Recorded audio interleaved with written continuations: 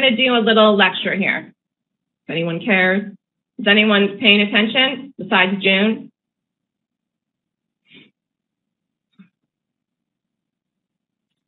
So I called an options trade yesterday. Anyways, to make a long story short, Galahad said, well, should I wait? Should I wait? Should I wait for a pullback? Well, if I make the call, you do it the day that I make the call, all right?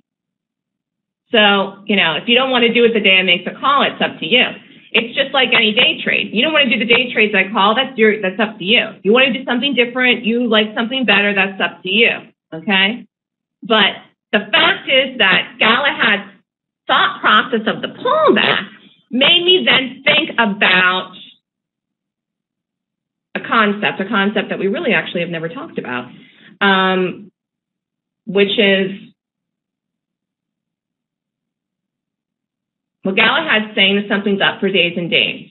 And so I'm going to use the market as an example, because this is a good example. The concept is about buying and pullbacks. Many day traders, now listen, this is important. And if you have time to stay, if you've got to get to work, fine. I know it's 10:15, but the market, I just got done telling you, has gapped up 8 of the last 11 days. That's number one, okay? It also has rallied 3 full days. It had a tiny red bar here, but it's rallied 3 full straight days here on the daily chart. So, you know, Galahad's like, well, 3 days up, you know, how can you buy anything 3 days up? Wait for a pullback or, you know, and that's what made me think, well, let's have the discussion. I'm certain that many people don't know how to read this market right. They're waiting for the market to pull back. To pull back to where? Well, it could pull back to a prior support. Here's a support level. Here's a support level. Here's a support level. Here's a support level. Here's a support level. Here's a support level. Here's another support level. Here's one here. Here's one down here. Here's another one here. Here's another one here. Here's another one here. And the one all the way down here. I don't know how many I just said, 15, 20, 12. The point is that buying into a pullback may not necessarily hold, even if it pulls back. So that's not what I do, okay? We go long or we go short on the concept of a gap. If you're waiting for something to pull back, it A, may never pull back if it has had a gap, okay? And B, if it pulls back, it may not hold the first pullback because there's so many different levels of support and resistance. So the concept that I taught you to trade is based on a gap concept, not based on buying pullback, not based on shorting resistance. It's based on the gap concept. So if I'm seeing something and I'm making a call, it's based on a gap, okay? Now, as it turns out, I'm sure a lot of people are not thinking about going long this market here today or yesterday or even the prior day. But obviously, if you had gone long, you'd be up. You'd be up. And as far as profit taking goes, I don't see that much. I don't see a heck of a lot. And the reason I don't see a heck of a lot of profit taking in the market is, guess what? Why? Because new money just came into the market. So new money just came into the market, and therefore people are not going to sell. New money came in, and therefore that new money is new, okay? So it's not going to turn around and sell it. And many, many people have not been long the market, so they have no reason to sell because they haven't been long. Now, I was long. I was long with Spider's options back from last year, way before anyone on the planet even called this to happen. And my price was so horrible, and I suffered in it all year. Then when I had a chance to get out with something, I did yesterday. And the only reason I did was because I don't think it's going to get through the number I want. And I saw another trade yesterday. So I threw that money into another trade, which had a higher risk to reward. So I'll make up the difference of the ground. But the call I gave was right. But I took it so early. I took it crazy, crazy early. And as I said yesterday, I'm going to give more time stretching out for those picks. But the point I'm trying to make is that nobody here is going to be selling. There isn't people that have been long because people were waiting to see what the market has been doing. New buying came into the market, which is power money, which isn't going to turn around and sell it right out when it just made the investment of buying it, because that's not how institutional money works. And the only people you'd have doing anything in here that would make the market red in the last couple of days or week or 2 weeks even, or the last 11 days, would be people that are wanting to short more. That are people that are actually would be wanting to short more, okay? As you can see, that's not happening. Now, where would be the next level people might try to push the market down? Well, if we fly up for the next 2-3 days of the next week. We make a nice point upward, like a vertical move. Shorts may think it's another top and try to short in more.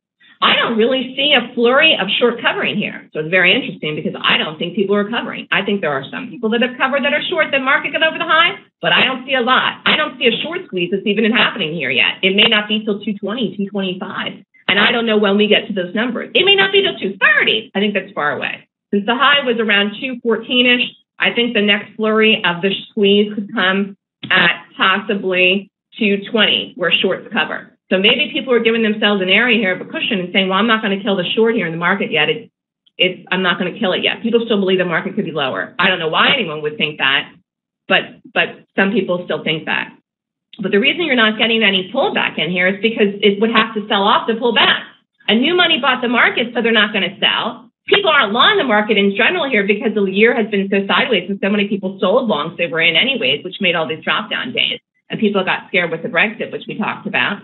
You don't have more people shorting in here yet. Maybe today, who knows if they decide to do it today, either 4 days up or 5 days up, some more shorts will come in and probably out of the position they're already in. Again, maybe their stop is 215, 220, 225, who knows? If we run up for 5, 6, 7 days, people will think that's the top in the market, but it's not. The reason it's not is because of new money. So the concept of buying pullbacks is not it's not a strategy. It's just flat out not. So you can wait to buy the pullback if you want. You may miss the move. That's not the reason you're doing it anyways. It's not the reason I ever make a call. You got to look at something and say, is this a good price to get this? Now, just listen to what I'm saying here. If I tell you that the spiders are going to 300, I don't know when, but just work with me here. I'm just giving you a number. If I say they're going to 300, would you think if you bought them today at 215, forget about the fact that the spiders are red. Don't even look at this. Just here, I'm taking this off. I don't want you to see a darn thing. Just listen to me talk. If I'm telling you that the price of something is 215 and that the target's 300, your profit could be $85. Would you think that's a bad trade? Would you wait till it pulls into 200 so you could get to buy it at 300? Would you or would you not? You would say, holy crap, I better buy this now because it's an $85 move? Jeez, I got to get that. I don't care about the $15. I should have got it in at 200. I should have got it in what Melissa told me, but I didn't do it. I didn't get it in at 180, and I wish that it would have. And you want to wait for a pullback. What if it never pulls back to 200? Here, I'm going to put the chart back up. Guess what? I'm not saying we never get back here. I'm not saying we never get back here at all. I'm not saying it, but we might not. There's the 200 level. We might not for the very reason that was two gaps in a row, the flush down, the power trend day down, and the gap up that flipped around immediately with the Brexit, and we just took off like a banshee. And we have, like I just told you, we've rallied every day almost for the last 2 weeks. So the point is, though, if you're waiting for a pullback to take a trade to get in something, you may completely miss the move. What about Costco?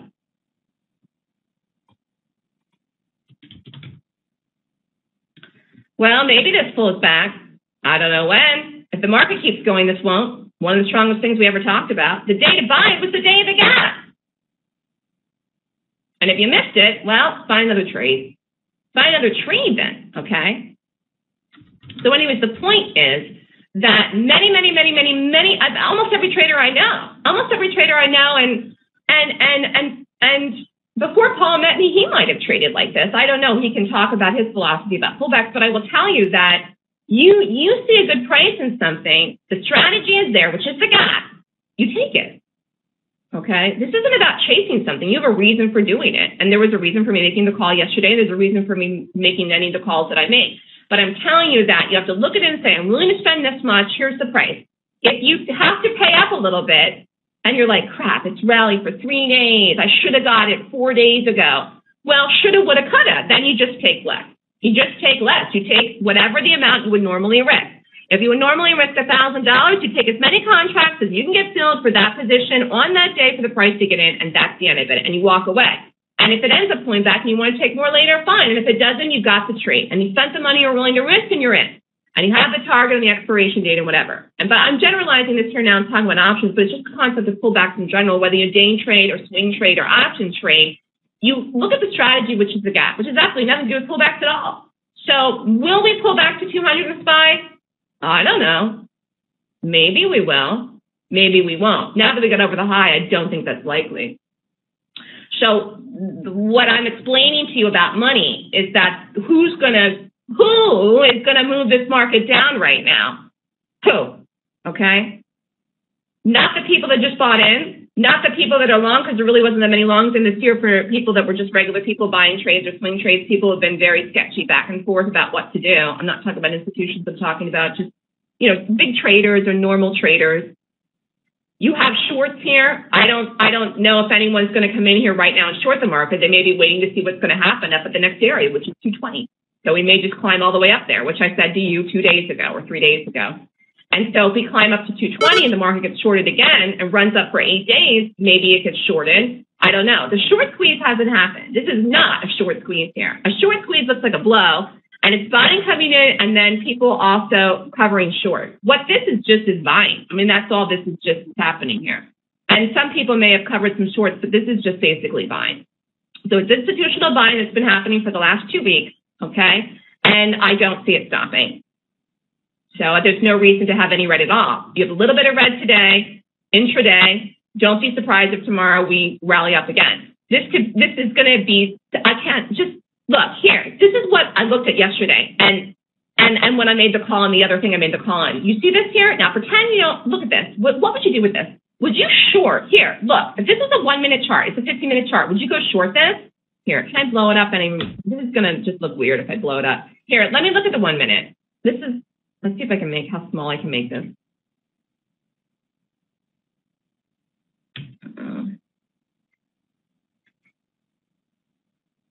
I don't know if I can get all this in here. I'm going to try to get as much as the last 2 days I can get in here. Here, this is the last 2 days of trading and the 1 minute chart of the SPY. Now just look at this. Would you short that? Hell no, you wouldn't.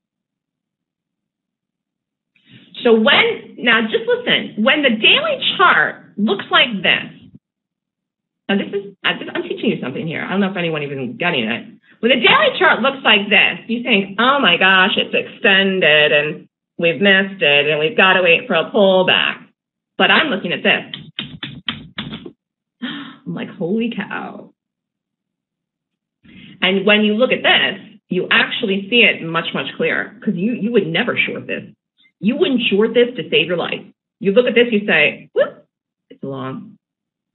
So when the daily chart starts to look like this, you gotta kind of pull out what the strategy is, which is what I'm doing in the gap. And you're looking at this and you're saying, wait a minute, how do I figure out where we go next? And this is kind of how I was telling you about the 5 days up and yesterday being up again.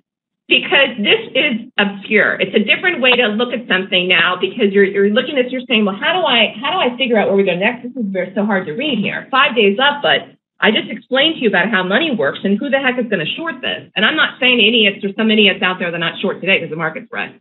But not really. I mean, look, we've moved like 40 cents.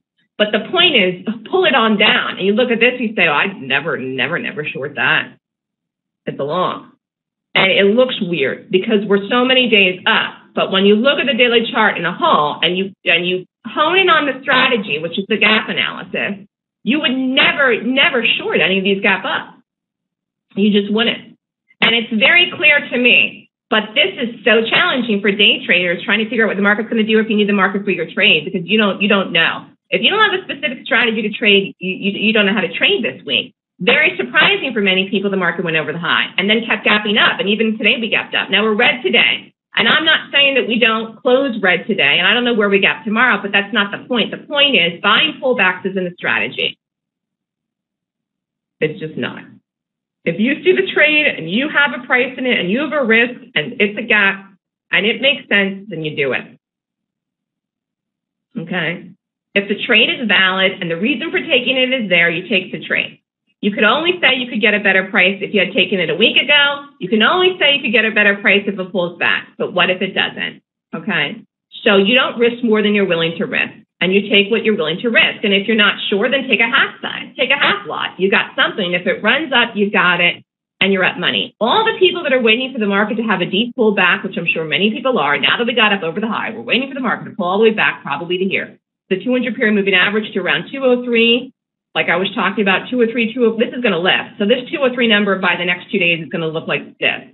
So this 200 period moving average isn't going to be at 203 in the next week, 2 weeks. It's going to be up here. It's going to look different because this line moves. So as the market is climbing, this line is going to lift.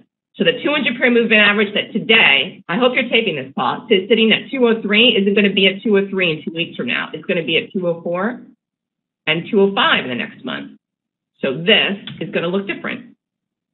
Hard to imagine, but that's what is happening here. This line is lifting.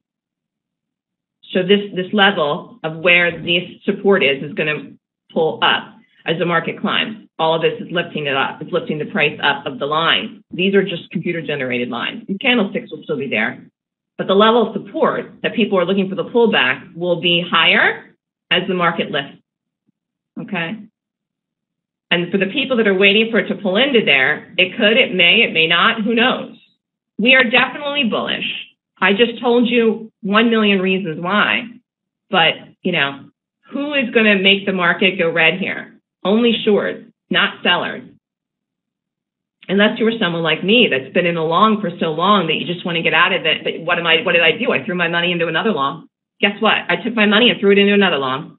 So I just pushed something else up higher. So this intraday chart is showing me nothing but bullishness. And you got to pull it down because the problem is this is getting harder and harder to read here. I'm reading the gaps and they are real. But if you're trying to determine the absolute next move right now, this second, pull it down to the intraday chart. And I saw it. I saw it this week and I'm like, well, this is very interesting because I'm sure many, many people think, you know, like Al had said, it's going to pull back. And it may, it very well may. But what if it doesn't? What if it doesn't and you miss the move? Buying pullbacks is not a strategy to trade for consistent profit. There's too many levels of support, and that's the reason why. How do you know which one to buy in? And this is called, you know, people end up doubling down. They ended up they pulls in, they buy the support, then it rallies, then it pulls down again, then it breaks that support and it pulls in again. And people are down money, and they double down, then they take more of the trade, then it lifts up again. They think this is it, this is the one, this is it, I'm in. And then that breaks, and then they take more again, and they double down. And meanwhile, they're adding to a negative position the entire time. Cost average the price down, but taking bigger moves. And I've done that before. I've done that before on and off throughout the years, and you get whipped. You get butt whipped. So the point is, though, you do the gap trade. That's it. Take what you're willing to risk. If it pulls in more, you've already taken your full risk, and it's up to you if you want to risk more in the trade. And you may not want to. Just leave it easy peasy and keep what you got. So, you know, the below number has not been hit. It was not over the high. I have no idea where it is. We have to see how we act. The more we rally up, the farther away that below number will be. Like if we rally up to 220, 225 and keep going, the below number could be 230. So it's very, very interesting what this market's doing. But this concept of pullbacks, many, many traders trade like that. They believe that it works. It's not a strategy. Look at support, read it. Look at resistance, read it. You're not taking the trade because of that. Don't wait for the trade because of that. The reason you're taking the trade is because of the gap. And that's how I make the call. So, you know.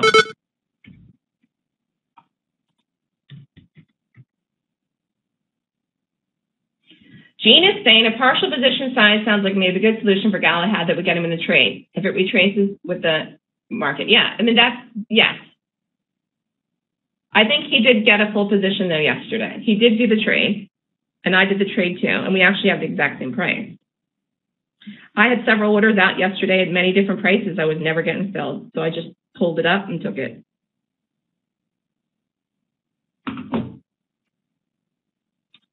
With Amazon, you only took a partial position. Galahad was the one that did the Amazon. He's already out, which I said, I think you need to get out on Monday or Tuesday, whatever day that was. And he only did a partial position, never pulled back. Here, this again, look, this just confirms what I just told you. The call that I made 2 weeks ago or a week ago in this. If you waited for this to pull back, you never got it. Galahad didn't take the full position. He took the half position and never pulled back. You made $3,400. If you'd taken your full position, guess what? You would have made almost $7,000. So what, do you believe me now? Yes.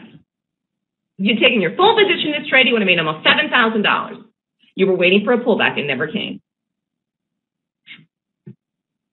I made the call. It has nothing to do with pullback. That is a very old school trader philosophy that is not the reason and way that I trade. And I'm telling you that it's not a strategy and it does not work consistently. And you cannot make money buying pullbacks and shorting resistance for the rest of your life. You need to be aware of support and resistance levels, and we talk about that, and I teach that in the Golden Gap class. But that is not a strategy, and it's not the reason you take the trade. Why? For the simple, very common sense reason that there's a 1 kajillion support levels in a stock or a chart. And there's no guarantee that any of them will ever hold. When I call a trade and I'm looking at an area and I'm looking at an area of resistance of something, oh, look at this. Look at this stinker. This broke 27. Did anybody even hold this? 26.85. I'm all out of this, but look. Look at that stinker. It just broke. Did anyone hold that down anymore? When I look at the numbers here, when I'm rating the gap and I look at the support and the resistance and the targets for we're doing something like this, I'm just looking for that one day. The one day in the gap that I know it needs to hold. This is not a long-term trade overnight. It's MIK. We're out, okay? Or you should be out. Well, I'm looking for the one day where I know that needs to hold in the gap. Overnight, you've got to look at a bigger time frame. But I still know in the overnights where it needs to hold the levels. But when you take an options trade, you have a fixed risk. So you don't have a stop, but you only lose what you risk if it doesn't work. And if it works, you have, unlimited potential if it goes to the number. Or even just in the cost of the price going up in the option, if the stock goes in your right direction. If you're in a call with it rallying or in a put with it going down. But I'm saying this has to do this because I only got till 4 o'clock. I don't have time for MIK. Now this is very important. Then I'm going to let Paul go to the mic and then he can talk. I don't have time for MIK to rally and retest the resistance all the way up here and 17 others when I've got to take the trade, get in between 9:30 and 10. And even if I waited till after 10, I've got to be out by 4. I don't have time for this to go to 25 other resistance levels. I know exactly the resistance that it has to hold in the live day to do it, and I got to be in and I got to be out. And even fast yesterday, and I know it broke, and I know you could have shorted it late, and that's not what we do, and it's not my play at all. But in the morning, right in the open, it held the number that I wanted it to break, and we were off of it, and we didn't do the trade. And I know you could have shorted that late. I never would have done it. I don't do late trades. It did end up breaking the low. It did end up falling. It was 11 o'clock in the morning. That's like 4 o'clock in the afternoon for me. It's too late. But I'm telling you, though, that it held the level that it needed to break in the morning, so I was off of it. Okay? So, these are very crappy intraday moves, in my opinion. They're too hard to predict because once it doesn't break the level you need it to, it's not going to hit in the morning between 9:30 and 10. It's not going to break to the bigger targets that you want to, and the possibility of it rallying to a very large resistance level is real. This went some unknown number at the high of this bar that I didn't even have yesterday. In fact, let's just look and see the number that I actually had. What did I have for fast resistance? Here's what I gave. Actually, I did give it a big number, but it went over it. I said 44.50. Went 20 cents over it. It wasn't a huge amount over it. But that was the highest number I gave was 44.50. But this is a crappy intraday chart to play here. This is crap. I mean, I just don't do that. But if you shorted it late, it worked. In fact, this looks like it's fell today. It's actually fell today. Hold on. I forgot about this. We could have put this in the room this morning. I mean, I'm glad we did what we did, but